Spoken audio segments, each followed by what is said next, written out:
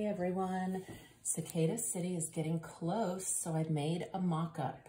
This is a stand-in cover for now because I don't have a cover yet, but here's their bug club journal. They're releasing their ladybugs that they raised, and now they're talking about collecting cicadas.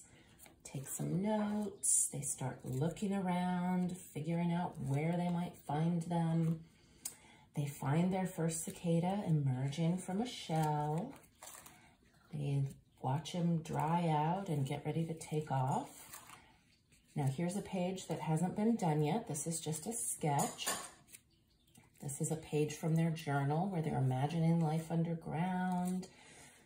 They're talking about their adventures, deciding they're going to collect more shells. And then they make a plan to build a city for their cicada shells, which they share online with the help of their parents. This is another one that's not done yet.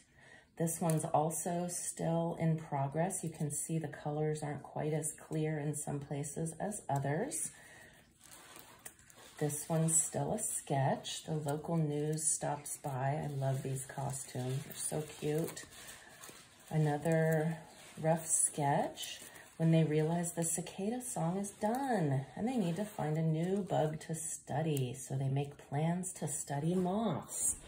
Super excited to see the rest of the illustrations from my illustrator, Elizabeth Clover.